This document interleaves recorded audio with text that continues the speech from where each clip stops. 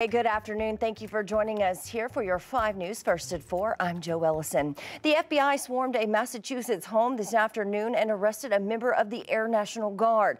He is suspected to be the person behind the leaks of classified Pentagon documents. Investigators are questioning 21-year-old Jack Texiera, a member of the intelligence wing of the Massachusetts Air National Guard. He is also reportedly the leader of an online chat group where the documents were allegedly first uploaded. The documents outline details about Ukraine's upcoming counteroffensive, but both Ukrainian and U.S. officials downplayed the impact of the leaks.